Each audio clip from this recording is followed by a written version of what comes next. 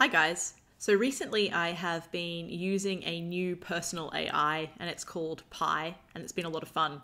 It's a little bit different to other AIs in that it essentially has a more conversational tone and also has a voice. So you can actually talk like it's a person, which is really odd.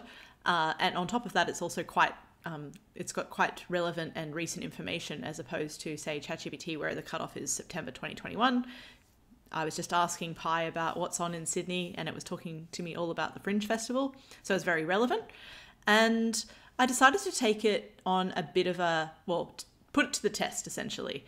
I decided to go for a walk recently to the Botanic Gardens and thought, hey, imagine if Pi could be a little bit of a personal AI guide that told me a bit about the Sydney Botanic Gardens, but also some of the surrounds, what other sites I could visit, and essentially see how it went.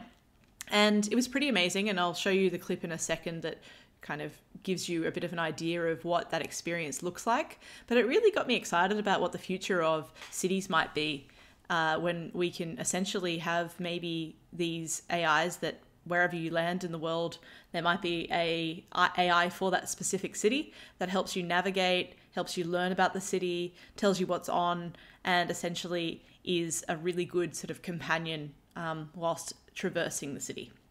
And I really think that's exciting. The future of cities, the future of interactions, there's a lot that could happen from here.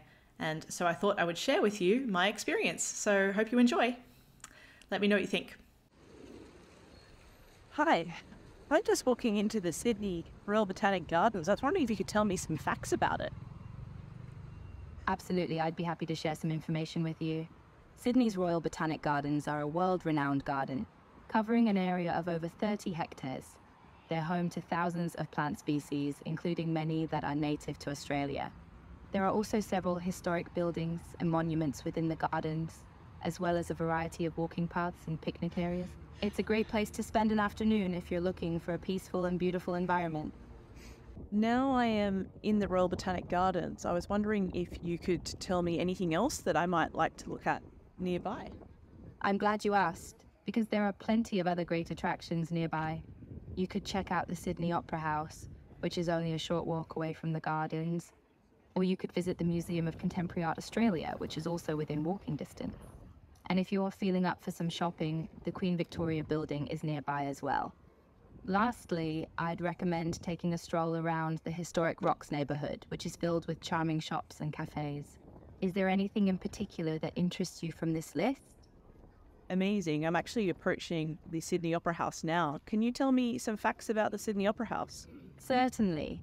The Sydney Opera House is not only one of the most iconic buildings in Australia, but is also a UNESCO World Heritage Site. The Opera House was designed by the Danish architect Jorn Utzon, and construction began in 1959. The building features a distinctive roof that is covered in over 1 million tiles, and the structure is made up of multiple halls and venues. The Sydney Opera House is home to the Sydney Symphony Orchestra and the Australian Ballet, and hosts a variety of concerts, plays, and other performances throughout the year. It's a truly fascinating building with a rich history. So that's it. I hope you enjoyed it. I think it could be really interesting to see where these applications go in the future when we've got AIs that we could tap into any city and turn on any language as well and really get an understanding of the city very quickly, and it also perhaps being connected to your geolocation, so it was able to adjust real time for you.